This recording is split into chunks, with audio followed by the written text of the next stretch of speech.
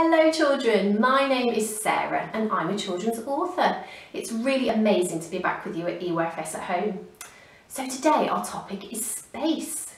You may have heard, children, about the recent mission to the space station. So we thought, why not find out even more about space this exciting time? So first of all, look out for an activity. It's a poem that I've written and it's called What is Space?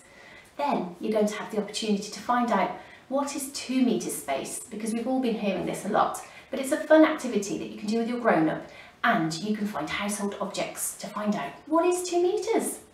Then we're going to be learning about a space dance as well, so look out for that and you can all come and join in with your grown-ups.